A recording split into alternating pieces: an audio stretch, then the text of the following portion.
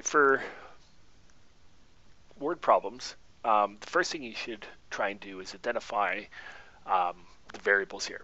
And so we've given that we've got to find two consecutive even, and even's a keyword here, integers such that the square of the second decreased by twice the first is 52. So before you try and decipher all of that, just realize that you've got two integers. They're consecutive, so consecutive integers are going to be one after another. And in this case, since they're even, examples of two consecutive integers are 2, 4, 6, 8, etc. So if we say let x represent the first integer,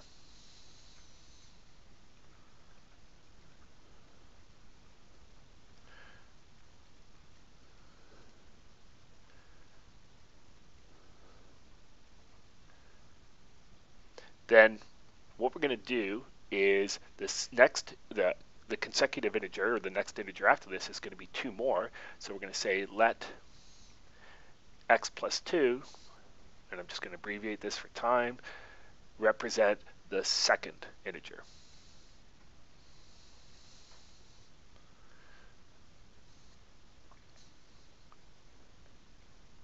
Now, if we're told that the square of the second, okay, so the square of the second, so the second integer is x plus 2, so I'm going to write that as x plus 2 squared is the square of the second integer, decreased by twice the first. So twice the first would be 2x, and that means decrease means that we're going to subtract 2x from the x plus 2 squared, and is 52. So that equals 52. And that's going to be the toughest part of doing a question like this. So now we have to square this, and I'm going to use the shortcut, so it's just going to be x squared plus, and since we're squaring a binomial, it's going to be 4x plus 4. You could use FOIL if you want. Equals 52. We simplify, so we're going to subtract 2x from 4x, so, and we're going to subtract 52 from both sides. And this becomes x squared plus 2x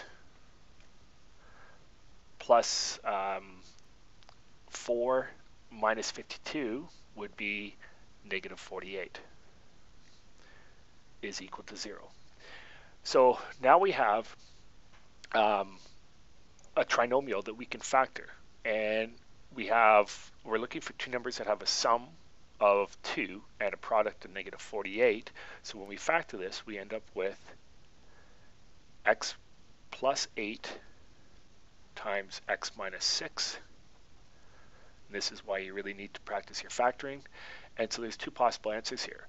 X can equal negative 8, and x could equal 6. And so in this case, x plus 2 is equal to negative 6, and here x plus 2 is equal to positive 8. And so if you check, negative 6 squared is our second integer, so negative 6 squared is 36, decreased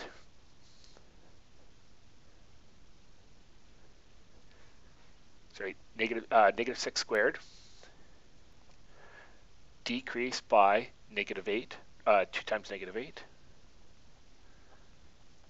equals 52 is what the question says it should be. This is, now remember, we should put brackets around this, so this is 36 minus 2 times negative 8 is negative 16, so this is going to end up being plus 16 is equal to 52. So 52 is equal to 52. Left side and right side check out.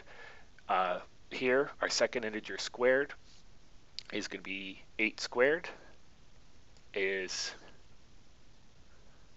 that right? 8 squared is 64, decreased by 2 times the second integer, so that'd be 2 times 6 is equal to 52, and 64 minus 12, so So 52 equals 52. So therefore, the two consecutive integers are, and there's two answers here, -8 and -6, and positive 6 and positive 8.